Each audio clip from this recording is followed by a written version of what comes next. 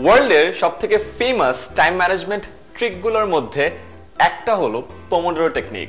1980s এর প্রায় শেষের দিকে মিস্টার ফ্রান্সেস্কো, যে একজন ডেভেলপার এবং এন্টারপ্রেনার ছিলেন, তিনি এই টেকনিকটি বের করেন এবং এই টেকনিকটা বের করার ইতিহাস খুবই মজার। সে কাজ করার জন্য একটা টমেটো শেপের একটা অ্যালার্ম ক্লক ব্যবহার করতেন এবং ওখান থেকেই নাম এসেছে পোমোডোরো। পোমোডোরো মানে ওই টমেটো দিয়ে এক ধরনের সস, আর ওখান থেকে আসলো হলো পোমোডোরো টেকনিক। পোমোডোরো টেকনিকটাও খুবই সিম্পল। এটা বলে আমরা যে কাজটা করতে চাই সেই কাজটা সেট করব, সেট করে একেবারে ফোকাসড একটা এরিয়াতে বসবো, কোনো ডিস্ট্রাকশন থাকবে না, অ্যান্ড দেন 25 মিনিটের একটা টাইমার সেট করব এবং 25 মিনিট একেবারে ফোকাসড ওয়েতে কাজ করব, কোনো ডিস্ট্রাকশন আসবে না। 25 মিনিট পরে আমাদের অ্যালার্ম ক্লক বাজবে যে 25 মিনিট হয়েছে, তারপর আমরা জাস্ট 5 মিনিটের একটা ব্রেক নেব। এদিকে যাবো, ওইদিকে যাবো, একটু হালকা চা কফি খাইলাম, অথবা বাথরুম লাগলে বাথরুমে গেলাম, অ্যান্ড দেন আবারও ব্যাক করবো। 5 মিনিট পর আবার একটা 25 মিনিটের টাইমার অন করবো, আবারও ফোকাসড 25 মিনিট কাজ করব, আবারও 5 মিনিটের ব্রেক। দুইটা পোমোডোরো হলো। আবারও একবার 25 মিনিটের কাজ, 5 মিনিটের ব্রেক, তারপরে আবার একটা 25 মিনিটের কাজ, 5 মিনিটের ব্রেক। যে 4বার যে আমরা করলাম, 4বার কমপ্লিট হলে একটা পোমোডোরো সাইকেল শেষ হয়। তার মানে 4টা 25 মিনিটের কাজ, মানে যদি তুমি 100 মিনিট কাজ করো একটা পোমোডোরো সাইকেল, 200 মিনিট কাজ করো 2টা পোমোডোরো সাইকেল, এবং এইভাবে পোমোডোরো সাইকেল বাড়াতে হয়। আমরা যখন স্টার্ট করছি একটা পোমোডোরো সাইকেল এনাফ।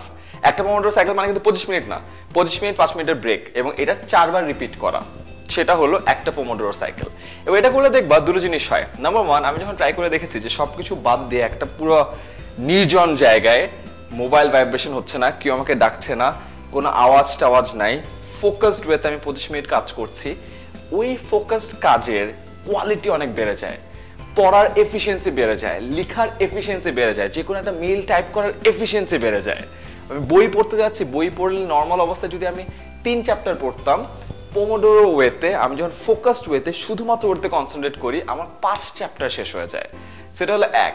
2 নাম্বার, টাইমের ব্যাপারে যখন আমরা সচেতন থাকি তখন যে সুবিধাটা হয়, অনেক সময় আমরা হঠাৎ করে ফেসবুকে ঢুকলাম, 1 মিনিট 2 মিনিট করতে করতে 25 মিনিট গায়েব হয়ে যাচ্ছে। বা যখন আমি টাইমারের মধ্যে আছি, ফেসবুক গুতানোর সময় নাই, ইউটিউব দেখারও সময় নেই, আমি টাইম বাউন্ড একটা ফোকাসড ওয়েতে পড়াশোনা করছি, তো হঠাৎ করে একটা কিছু করতে যায় যে রাত হয়ে যায়, সেটা আর হয় না। 3rd, টার্গেট থাকে।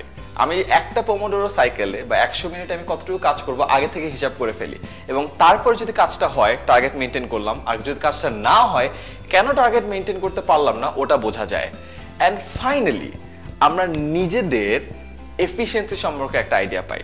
নর্মালি আমরা বুঝি না যে আসলে 2 ঘন্টায় কতটুকু কাজ করা যায়। তার কারণ হলো 2 ঘন্টা কাজের মধ্যে আমরা 1 ঘন্টা ফেসবুকে থাকি, আধা ঘন্টা ইউটিউবে থাকি, 15 মিনিট ফ্রেন্ডের সাথে যাই, আরেকজন কল করে তাকে বলি, আম্মু ডাকে তার সাথে দেখা করতে যাই, একটা কল আসে তার সাথে কথা বলি, অনেক ঝামেলার মধ্যে থাকি। সো অ্যাকচুয়াল 2 ঘন্টা কিন্তু 2 ঘন্টা কাজ হয় না। সো এই 2 ঘন্টা কতটুকু কাজ করি ওটা দ্বারা আসলে বোঝা যায় না যে আমরা 2 ঘন্টা কতটুকু কাজ করতে পারতাম। বাট পোমোডোরো টেকনিক অ্যাপ্লাই করে আমরা যতটুকু কাজ করতে পারি, ওটার মাধ্যমে কিন্তু আমরা আসলেও বুঝতে পারি যে আমাদের কর্মদক্ষতা কতটুকু, আমাদের এফিসিয়েন্সি কতটুকু, আমাদের কাজের এফেক্টিভনেস কতটুকু। তাই এখন যেহেতু ভিডিওটা দেখছো, ভিডিওটা শেষ করার পরেই কোনো কিছু করার দরকার নেই, মোবাইলে একটা 25 মিনিট অ্যালার্ম সেট করো, অ্যালার্ম সেট করে 25 মিনিট টানা ফোকাস ওয়েতে একটা কাজ করো, দেন 5 মিনিটের break, and then repeat the process for 4 Times until you complete 1 pomodoro cycle. এবং তারপর নিজেই অবাক হয়ে যাবা যে এই পোমোডোরো টেকনিকের কত বড় এফেক্টিভনেস তোমার লাইফে আছে।